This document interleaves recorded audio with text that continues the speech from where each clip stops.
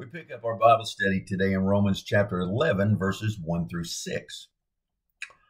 The Apostle Paul has made it clear in Romans chapter 10 that the majority of Israel has rejected the Messiah and turned their backs on God in pursuit of their own way to righteousness, even though they believed that they were seeking God. It was as if they were making the rules for God so that he would accept them on their own terms in striving to gain righteousness. But Paul sets it clear that God has promised to always preserve a remnant of Israel that is sincere to putting him first in their lives. He uses the prophet Elijah as an example in 1 Kings chapter 19, as Elijah believed that he was the only sincere follower of God left from Israel. And he believed that his life was in danger as he cried out to God. But God answered Elijah that he was not the only Israelite left that was sincere to God, but that he had preserved 7,000 men who had not turned their backs to him. Paul then gives assurance as he writes this letter to the church at Rome that there is still yet a remnant of Israel that is sincere to God. Paul then adds that if God has preserved this portion of sincere Israelites to him, that it must have therefore been by God's grace that they have been preserved, and not by their own works. If these sincere Israelites have obtained righteousness on their own, then grace is of no effect. This is an example of God keeping his promise to Israel and to us. We too like to make our own rules for God to follow in our lives, as if he abides by our will and answers to our commands. I've experienced this personally in my life, as in opening my heart to Jesus, I was sincere about my intentions to seek God's guidance for my life. But for many years, I thought I was still the one in control. And truthfully, I was, and am still today, because God does not force us to seek his will for us, but that we would learn to seek his will, his desire, and his plan for our lives over that which we think we know best, but are so far from it in our own thoughts, which are so far below that of God.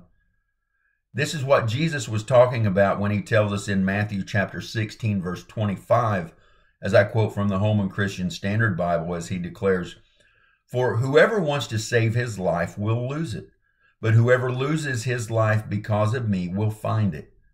And in Matthew chapter 7, verse 21, quoting from the New International Version, Jesus states, "Not everyone who says to me, 'Lord, Lord,' will enter the kingdom of heaven, but only the one who does the will of my Father who is in heaven."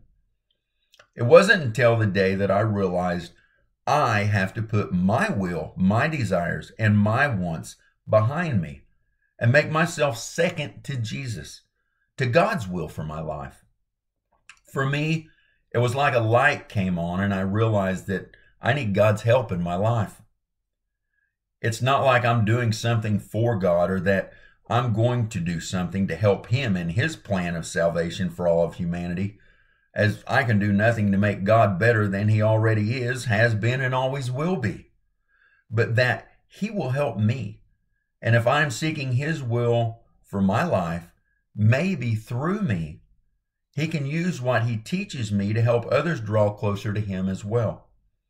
That's the greatest thing I can think of doing in my life, to put God first and seek his will for my life, that I may also lead others to a deeper relationship with him by what he wants me to do, not what I want to do.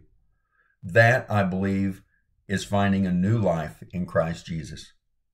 It is by God's grace that we are saved, not by anything that we could ever do on our own, but by opening our hearts to Jesus and seeking his Holy Spirit to lead us each day in his will for our lives, even when that is not what we think it might be.